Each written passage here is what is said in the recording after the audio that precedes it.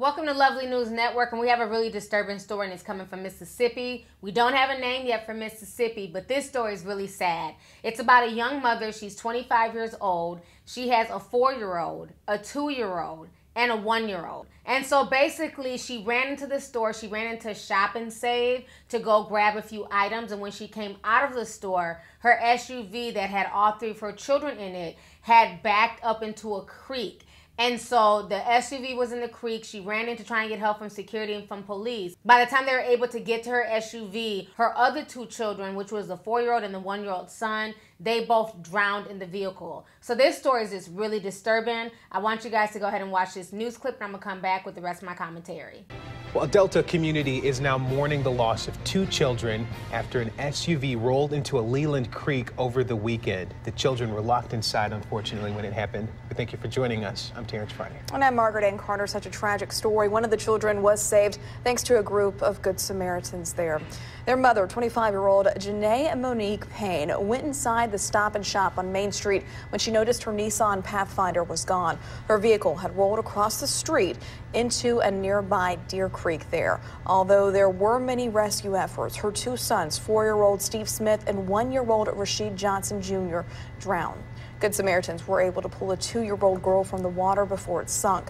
She did survive. We waited on the other side of the creek for it to get over on the other side, and my friend jumped off the side of the creek onto the car. I jumped on the car trying to break the windshield, and it wouldn't break. I was trying to see if the door was unlocked, and they were all locked.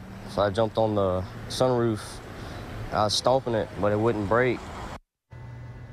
Police tell us the mother could face charges. We'll keep you updated with that developing story. Hello, everyone. Thank you for joining us. The mother of 2 small children who drowned in an SUV that rolled into a creek over the weekend will now face charges.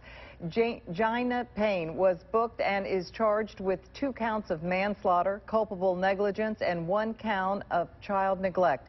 Over the weekend, she went inside the Stop and Shop on Main Street, and when she walked out, she saw that her Nissan Pathfinder was gone. The vehicle had rolled across the street into nearby Deer Creek. Although there were many rescue efforts, her 2 sons, 4-year-old Steve Smith and 1-year-old Rashid Johnson Jr., drowned.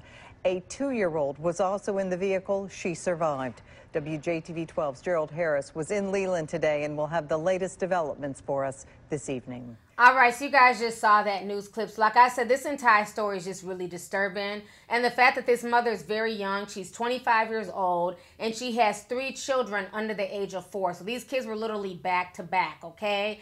I don't know how many stories we have to do on this channel about parents not leaving their kids in vehicles. No matter if you're just trying to run in for a quick second or an hour, you never know how long something can take. You might be thinking, I'm about to just run in there for 20 seconds and come right back out. But in those 20 seconds, somebody could kidnap your kid. Anything could happen to your children.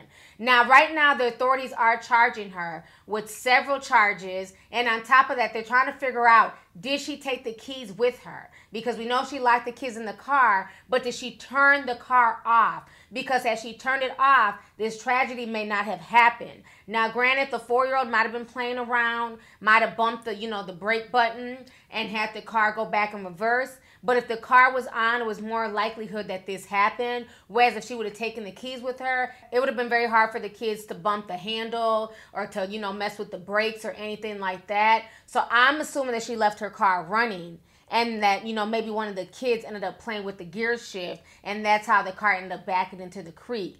Either way, this is a tragedy. We have 2 children who lost their lives, and this could have been definitely prevented. Thank goodness all 3 children did not die, but this mother is now looking at some very, very serious charges. You know what I'm saying? My thing is, if you guys cannot handle taking all your kids into a store, trust me, it's a lot. You know what I'm saying? Dragging not 1 but 3 kids into a store, getting them into a basket, especially when they're that close in age. It's very hard to handle at times. But that's why if you have to go grocery shopping and your kids are still young, bring an extra person with you. And if they can't come with you, then you have no choice but to take all 3 of your kids with you inside the store, because you never know what can happen once you leave that vehicle. We've had so many stories of parents leaving their kids in cars, and it was too hot, the kids ended up dying, or it was too cold, the kids froze to death. Now, I don't know how long she was in this store shopping, But even if it was just a matter of minutes, the car still ended up rolling into a creek, and now 2 of her 3 children are dead. So this entire situation is just really sad, but I hope that once again, people take this as a lesson learned to stop leaving their children in vehicles. Anyways, y'all, let's go ahead and get the discussion popping. Go ahead and leave a comment. Let me know your thoughts on this entire sad situation that's coming from Mississippi. How do you guys feel about this? Do you guys feel like they're right to charge the mother with neglect and everything else because she had no business leaving those 3 babies in the car? And then do you agree with me that, you know, under no circumstance should you leave young children unattended in vehicles because anything can happen? So let's go ahead and get the discussion popping. Go ahead and leave a comment. All right. Deuces.